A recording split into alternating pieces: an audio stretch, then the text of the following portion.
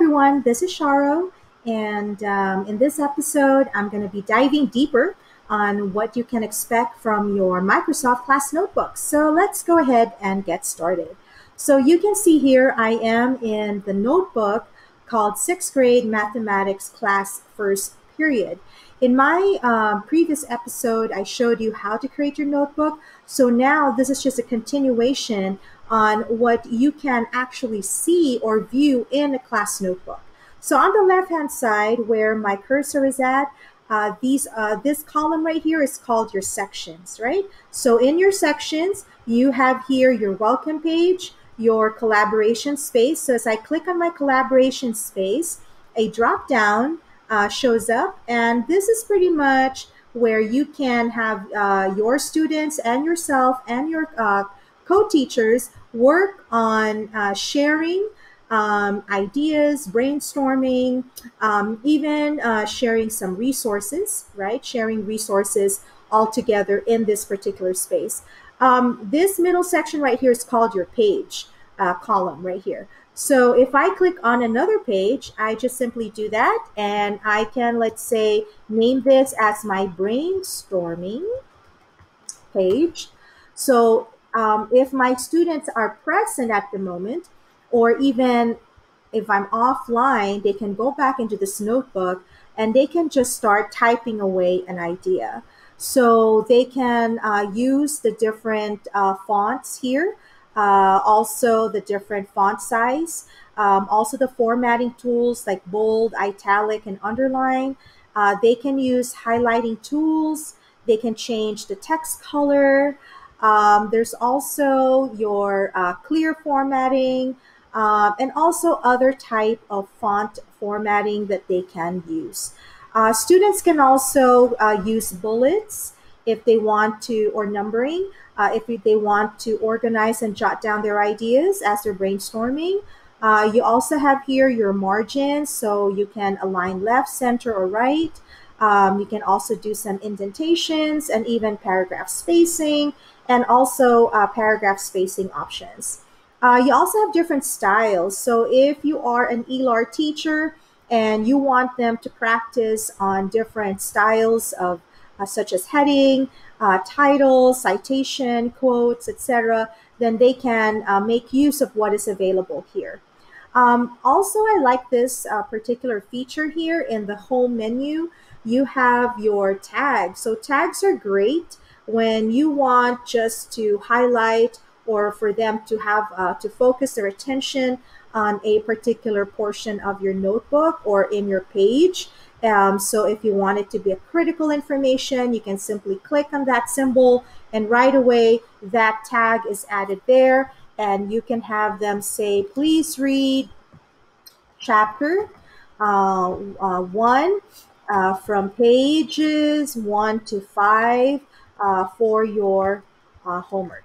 So when they see that, again, you can change the font, make it a little bit bigger so they can see it right away. You can also change that into red, so that right away gets highlighted. But again, this is a collaboration space, so students can use the tags to express ideas as well, or what are some to-dos that they would like to do.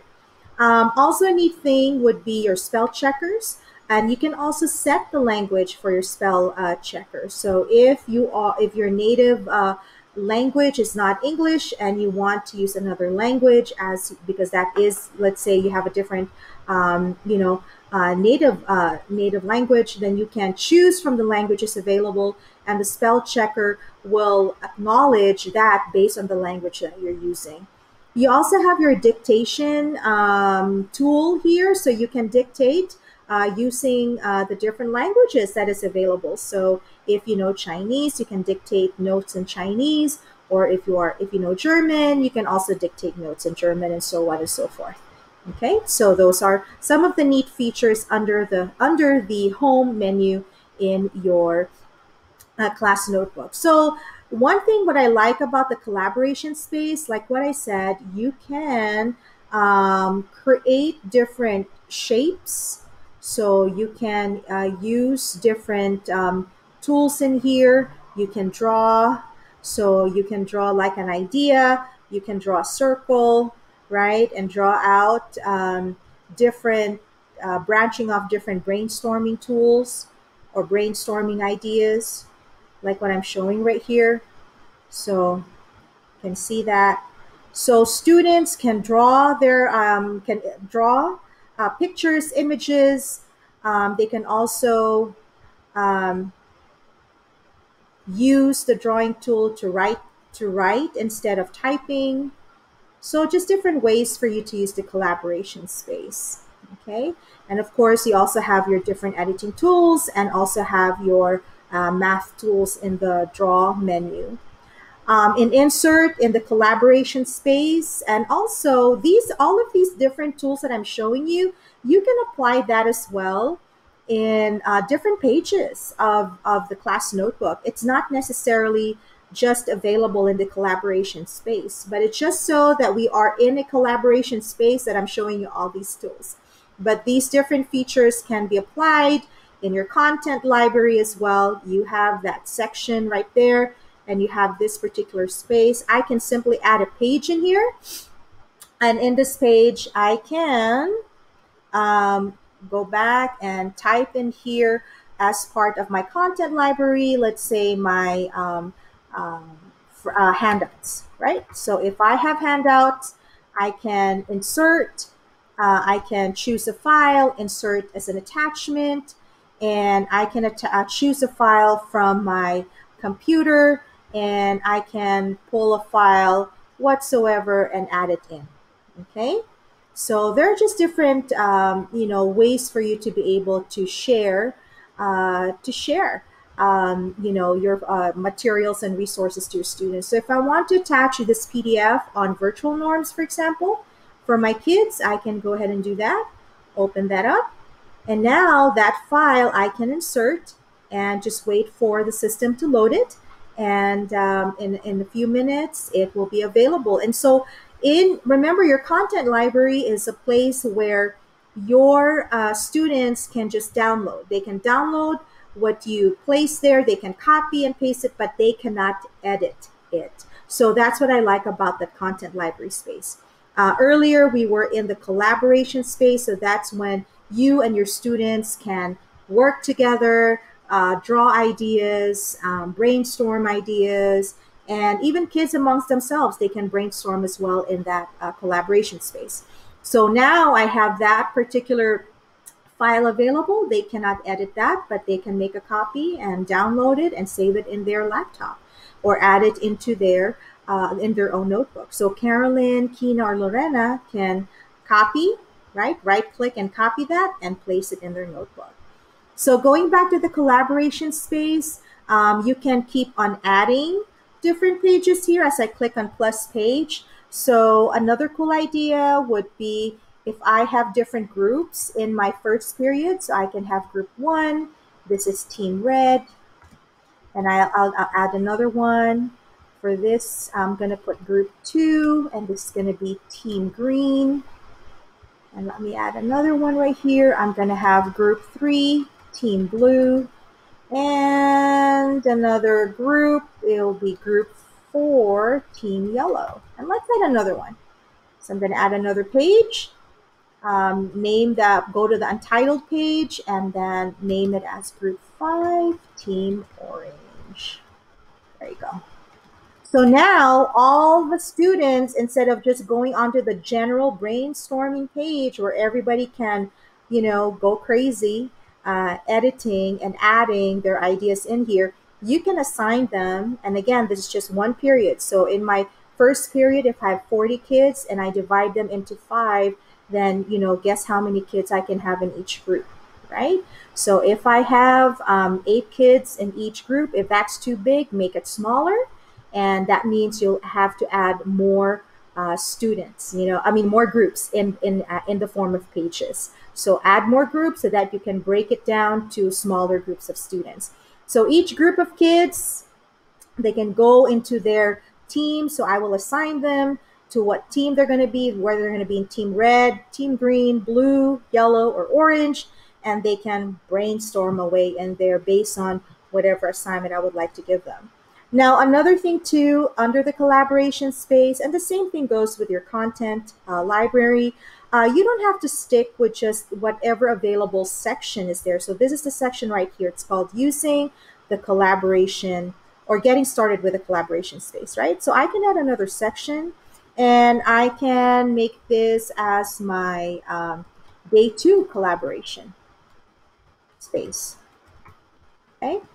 So if I click OK on that one, now I have my day two. So here I can right away add pages. So I can put group one again, team red, right? Same way, add another page.